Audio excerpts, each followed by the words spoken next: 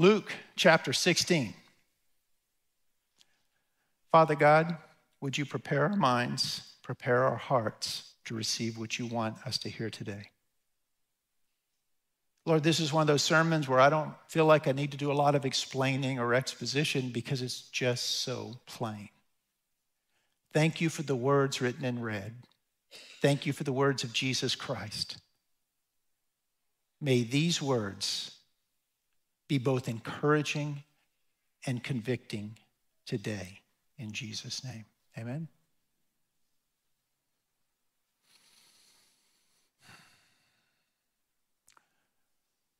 So one of the best things, although one of the most challenging things I do as a pastor, is I speak at funeral services. And the first thing I say at just about every service is this: the end of life on earth is not the end of life. The end of life on earth is not the end of life. And then I usually talk about, the person that has taken that last breath. They are alive. God willing, they're in heaven. What's the other place they might be at? Did you say that in church? Thank you for saying it so I don't have to. Just kidding. Yes, the end of life on earth is not the end of life. And as I was telling the kids, there's a lot of joyful, wonderful things. The Bible says our joy will be full. We'll have pleasure forevermore. I'll get to see my grandma, my grandpa, my relatives that have died. I'll literally be able to hug them again because we're going to have resurrection bodies. We're not spirits floating around. The Bible paints this picture that we're going to be absent from the body is to be present with the Lord wherever he is. And Jesus promised that he was going to come back for us. So those of us that die before he comes back, before the second coming, we're going to go wherever he is. But then the Bible says that New Jerusalem, that place is going to be descending to this earth. And the Bible promises that there is a new heaven and a new earth, and we're going to be here like the Garden of Eden, but only better. And I'm getting excited already. I already did a sermon series on that. I can't go there because I'm just painting the picture for, yes, there's good stuff. In your bulletin, you're going to see a handout. And in that handout, if you want to dig deeper, you want to know what the Bible says about heaven, there it is. I give you one of the books that helped me best. Randy Alcorn, give you a bunch of verses. Don't look it up now, please. Just give me 20 more minutes, okay? On the backside, if you have it there, does anybody have it? Look at the backside. What does it say? What's the name of it? Erasing hell. That's the other side, because the end of life on earth is not the end of life. Francis Chan does a great job, I think, with compassion and truth looking at hell. And if you want to dig into that, which you should, that's a book that can help you. It's got a lot of scriptures. He got the title because he said the saddest day that he had in his whole life was the day his grandmother died. She had rejected Christ. So it was the saddest day in his life. He said, I would have done anything if I could erase hell out of the Bible. His point was, but I can't because it's there. And as he develops that, he said something that greatly convicted me. Francis Chan, in talking about, heaven is glorious, hell is oh no. He said something in that book that I'm paraphrasing, but he said, I realized that as a Bible teacher, I was almost apologizing for hell. God is so good, but you don't want to go there. And then Francis Chan wrote this, and it convicted me. Who do I think I am that I have to apologize for the word of God? Shame on me for thinking I can somehow soften the truth that Jesus didn't soften. And so ever since then, I just believe that what we got to do is we got to lay out, this is what the Bible says about heaven and hell. We just need to explain it. We need to lay it out and let the Holy Spirit do the work. If you come to this church, we talk about he is a God of grace and a God rich in mercy. You know that God will do anything to save you. It is his will that all come to a saving knowledge of him. He literally delays the second coming so that you and others have time to repent. God is so good. And anyone that understands the Bible and understands the heart of God, I don't understand why you're not a Christian. But it's because God is giving you time to realize that the hurt, the bitterness, the rebellion, the independence, whatever you're doing to push God away, that you're only hurting yourself. So there's the book Heaven. There's the book Erasing Hell. And then I also reference Systematic Theology by Wayne Grudem, who just lays it out real clearly. So there is so much we could say on these two topics, heaven and hell. With the rest of my time, I want to read the words of Jesus. We're in Luke chapter 16. I'm going to read the story. Then we're going to go back with some brief explanation. Then I'm going to go to another set of words by Jesus, and we're ending. Then we're going to have communion. And there's a beautiful song that we're going to sing, right? Because the end of life on earth is not the end of life. We are going to be singing with the angels someday. We are. And we're going to start practicing that before we end our service today. Luke chapter 16, verse 19. Now there was a rich man, and he habitually dressed in purple and fine linen, joyously living. Another translation says, feasting every day. But there was a poor man, and he was named Lazarus. And he was laid at the gate, and he was covered with sores. Lazarus was longing to be fed with even just the crumbs that would fall from the rich man's table. Besides that, even the dogs were coming and licking his sores. Now the poor man died, and he was carried away by the angels to Abraham's bosom. And the rich man also died, and he was buried. Now in Hades, Hades being the place where the dead are at this point, right? This is before the resurrection. In Hades, that rich man lifted up his eyes, and being in torment, he saw Abraham far away along with Lazarus, right? So the rich man cried out and said, Father Abraham, have mercy on me. Send Lazarus so that he just may dip his finger in water and cool my tongue, for I am in agony in this flame. But Abraham's child, remember, during your life you received your good things, and likewise Lazarus bad things. But now he is being comforted, and you are in agony. We're going to come back to that. And besides all this, there's this great chasm fixed so that those who wish to come over here to you will not be able to. None may cross over from here to there. There is no such thing as purgatory. It is appointed to man once to die, and that settles the issue. Verse 27. So the rich man, realizing he's not going to get a drop of water, says, then I beg you, Father, that you send him to my father's house. I have 5 brothers, in order that he may warn them so they will not come to this place of torment. But Abraham said, they have Moses and the prophets, let them hear. He said, no, Father Abraham, but if someone goes to them from the dead, they will repent. And I think this gets to the heart of the message.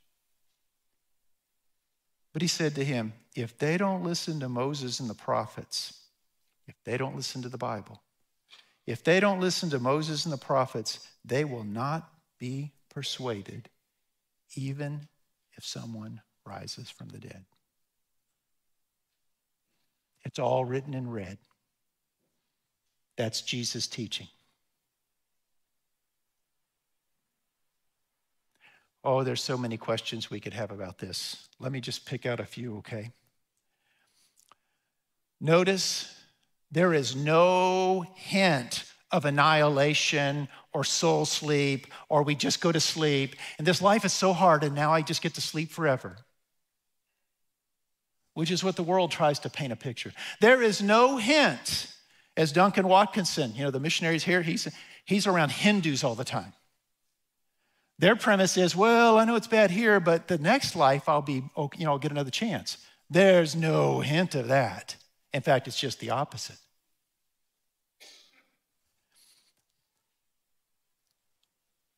Another thing that somebody pointed out, Jesus does not present this as a parable. Did you know in all of the parables of Jesus, all the stories that he tells to teach, there's never a name given. Here's a story. There's a prodigal son. He tells all these stories. This time he literally says the name of someone. Commentators kind of divided on this, but they make the observation, this is probably a real story and a real teaching. Probably. That's not the main point, but it's an important point. Because if this is a teaching, we got to pay real careful attention because we learn about the afterlife a lot of things right here. Let's go through it a little bit slower, right? Notice that rich guy, it's every day he's feasting. And it says the poor guy, what does he want? Just the crumbs. Did you catch the parallel, the good storytelling? That on the other side, it's just reversed. All I want is just a couple drops of water. You mean you wouldn't even share your crumbs over here, but all you want is water there? Do you see the contrast? That whole story about, man, even the dogs are licking his sore. Did everybody go like, ooh, like what I did that means this poor guy is laying in the gates. He got sores, uncovered sores on his body. Which speaks to this. The Pharisees, the religious people that day, and a lot of Christians today have this mindset that if I obey God, I'm going to get nothing but prosperity, health, and wealth, and gospels, and it's all going to be good. That is a lie from the pit of hell. This poor man had faith in God. That's why he went to Abraham's bosom. He had sores on his body, couldn't get food, and the dogs are licking his sores, and yet he's the faithful one on this earth. That should just wreck the whole prosperity gospel and the false idea. I'm not saying God is out to get him. I'm just saying, hey, it rains on the just and the unjust. If you have a difficult life, if you have chronic health problems, if you have situations that just won't change, you have my compassion, right? We as a church want to come alongside you. We want to help you. We want to support. We want to have empathy. But do not give in to the false idea that if I just pray enough and I have enough faith that God's going to make all the bad stuff go away and I'm going to have a happy life, health, wealth, and prosperity. God may give that to you, or he may not. That's not the point, right? See, there's a lot of good stuff in here. How about this? So the poor man dies and he's carried away by the angels. Billy Graham, in his excellent book on angels, makes the point that it's this verse that makes most Christians believe that at death, there's an angel that will usher us away. There's an angel that will take us to wherever the Lord is. We can't prove it, but we say, here's the story. The angels accompanied him, right? And then he went to Hades and he lifted up his eyes, being in torment. And he saw Abraham far away. Some things to observe, to draw out from this next section. He's aware, he's conscious. Just like the thief on the cross, when he died, Jesus said what? Today you will be with me in paradise. Another scripture says, apart from the body, present with the Lord. You're aware of the good stuff going on. But the same is true if you've rejected Christ. This rich man, he is conscious and aware, and these are the words of Jesus. Again, I'm not adding to it. The words of Jesus, he's in torment. He's in agony. He mentions flames. Other places, it mentions darkness. So we don't understand how that all puts together, but we understand this. It's not anywhere anyone wants to go. It should inspire a fear of rejecting your Creator and a longing to go, how do I get home? Did you know that the Bible says that God put eternity in your heart? Did you know that? This is why human beings who are not just animals, every human being asks the question ultimately, is there more? What's going on? Even after 140 years of evolution that we're just animals, people still thought, there's something more. There's something here. I like a lot of good science fiction. They are not Christian in their worldview. But the people always get around to asking, I'm going to have to answer for what I did. I wonder what's on the other side. God put eternity in our heart. He makes us curious, and he makes us wonder about it. Frankly, a lot of people don't want to think about it, right?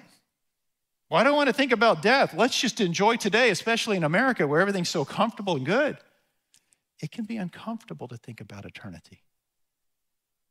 But that's what leads you to the deeper joys. Notice that he's conscious, he's aware. Notice that he sees. Notice in this afterlife, he can communicate. Not only can he communicate, he can still communicate across the chasm. But there's a chasm that he can't get there and you can't get here. Many of you have seen the illustration of Jesus bridges that gap, right? But that's not in the afterlife, that's here. There's a chasm. It is wishful thinking. And it does no one any credit to say, well, maybe in purgatory, they'll get their sins burned off and they'll get their second chance. The Bible does not teach that. So we see all of this. Another thing we observe is this. Okay, confession time. See if I'm anything like you, and vice versa. I sometimes think, God, if you would just write it in the clouds, or, you would just interrupt them in their dreams. I'm thinking about the loved ones I lost that don't know Jesus. God, you could do anything. Just like Paul, you could knock them down, blind them, do some miracle so they know you're there. Do y'all ever think like that? Is it only me? Okay. I'm like, do whatever it takes, Lord, and it could be this, and this. Any of those miracles. What I'm really giving voice to is what that rich man was saying.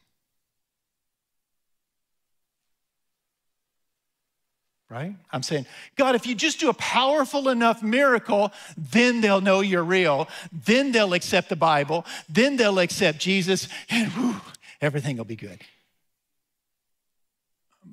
But let's look again at what Jesus said, because he's not being mean. He's telling us the truth. I beg you, Father, send Lazarus, send someone back from the dead. Do one of the ultimate miracles, right? Send him there. I've got 5 brothers.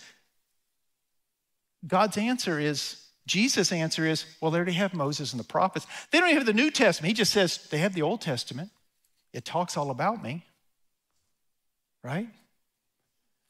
No, says the rich man, just like me. No, God, I know they have the Bible. I know that's true. And I know but they're not reading the Bible, so you need to interrupt their life and do a miracle, right? It's kind of what I'm feeling. It's what I'm thinking.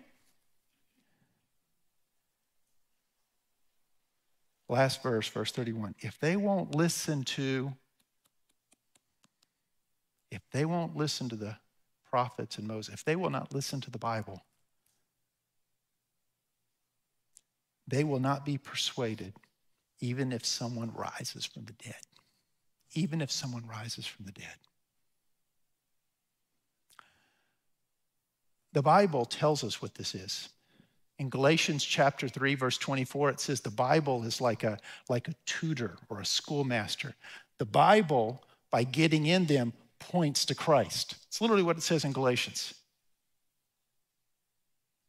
So when the world, let me just say this, when Satan, when yourself thinks, well, I can't hit him over the head with the Bible. I guess I better be quiet and just kind of talk, generically about good stuff. You're literally depriving of the one thing that is going to point him to Christ. Now, please hear me. I realize that we do good deeds, right? Our good deeds will glorify God, right? We love them. The goal of our instruction is love. Yes, I agree. We tell them yes, all of those things. But it's the word of God that has the power to convict, right? This is why I've said for years, when you get in a debate with someone, instead of saying, I think you think, I think you think, I think you think. Can I do that again? I think you think. Let's just keep arguing on and on and on. Instead say, I hear what you're saying, but the Bible says. I hear what you're saying, but Jesus said. And then you just put it out there. They already know you're a Christian. So when you say what Jesus says, they'll actually respect you. Now, they might be mad.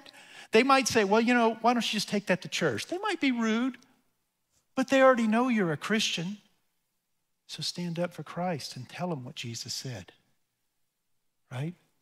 And you'll know when to do the grace-filled stuff. Jesus said, come to me, all of you who are weary, and I'll give you rest, right? You'll know when to have that story, and you'll know when to say, Jesus talked about the afterlife. Do you want to know what he said? Try that with one of your family or friends. Just say, hey, do you want to know what Jesus said? Tell me what you think of this. And then, hey, read it. What do you think of what Jesus said? See, you're putting it, you want them to be confronted with the words of Jesus. You want them to be confronted with the Bible, not, well, that's what you think. That's one of the most clever ploys of the enemy. Boy, does he have Christians quiet. Well, that's what you think. Yeah, I guess so. I guess we can't argue. I'm not arguing. I'm saying, I hear you. This is what I believe. I believe what Jesus says. Does that make sense? That's not mean. That's not mean. That's actually kind. But it's also sometimes challenging, which is why we need to pray, okay? All right. Here's where I want to go to finish. I'm going to another section of where Jesus spoke. It's on Matthew chapter 10. Whew. If you think that was something, you ought to check out Matthew 10. Matthew 10, he basically is telling them, hey guys, you want to follow me? It's going to be a hard road. Hey guys, you want to follow me? You got to deny yourself, pick up your cross, and you got to count the cost. And I want to pick up at verse 27 to 33. I keep these cards on my desk. At one point, we gave them out. I did a series on being an ambassador for Christ, so they were all in purple, and it was just a reminder. One side says, every Christian is a missionary or an imposter. That's from Charles Spurgeon. Every Christian is a missionary or imposter. Every time I read that, I'm like, when's the last time I shared? I don't even know. Guys, don't overthink it. Do you know how you can be a missionary? I've used this illustration because it's how I get my hair cut short. I just start talking to the person who's cutting my hair. Inevitably, they'll say something, and then I'll ask a question, about God or Jesus. And soon they're talking to me. You just plant the seed. A missionary is just someone who brings the message. Person that waits on your table, just say, hey, we're about to pray right now. Is there anything I can pray for you and your family? If not, that's okay, but I'd love to pray for you. I distracted myself, which I often do. Sorry. On the other side is this powerful set of words from Jesus that I'm going to read right now. I keep this on my desk, in my car, to remind me that this is how simple it is to become a Christian and how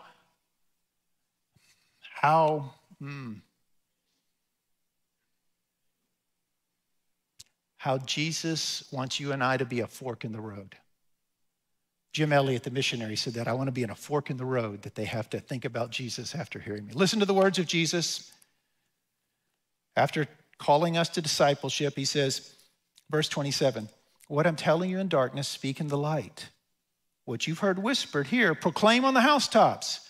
Do not fear those who can kill your body, but are unable to kill your soul. But rather, fear him who is able to destroy both your soul and body in hell. And then he goes on to tell us how valuable every human is. Listen, are not 2 sparrows sold for a penny or a cent? And yet not one of them will fall to the ground apart from the Father. The very hairs on your head are numbered. So do not fear, you are valuable, more valuable than many sparrows, okay? So context, he said, don't fear the world, don't fear parents or labels, don't fear anything except the one who can decide if you go to heaven or hell. That is what he said, right? Then he says you're valuable, and then he goes to this. Verse 32 and 33. This is what's on my card. Therefore, everyone who confesses me before men or before humans, everyone who confesses me before men, I will confess that person before the Father who is in heaven. But whoever denies me before men, I will deny him before my Father is in heaven, who is in heaven. Next verse. Don't think that I came to bring peace. And then he talks about, I call people to decide. There's going to be divisions within family. Folks, we do a lot of messages on grace, encouragement, rightly so. Next week, I'm beginning a series on being satisfied, on joy, habits of joy-filled people. That's where we're going. Today, I'm reporting to you and reminding you of the words of our Lord Jesus Christ. The end of life on earth is not the end of life. Have you confessed Jesus before other people? Not saying, well, you know, I told him, but I don't want to be embarrassed. No, he wants you to confess him. I trust Jesus. I believe Jesus will pay for my sins.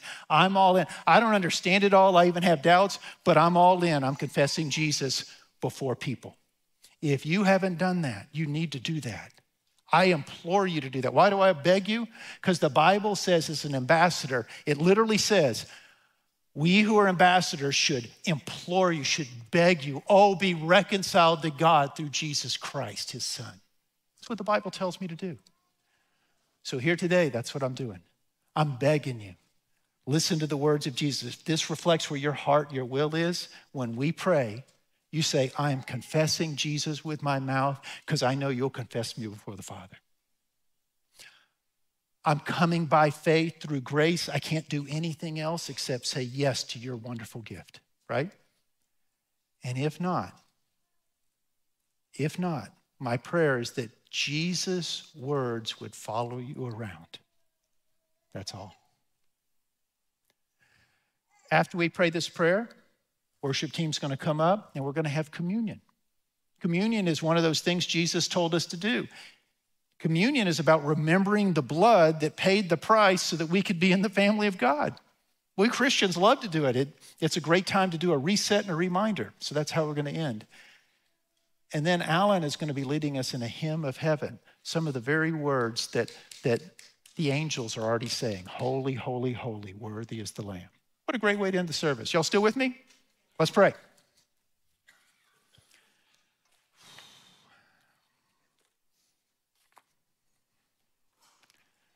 Let's take care of those that maybe you've never confessed Jesus, or maybe you have and you've been far away. I want you to just pray something like this. Make it your prayer, but I'll give you a guiding prayer. You ready? Father in heaven, we know it's your will that all would be saved and come to a saving knowledge of you. We know that. It's in the Bible.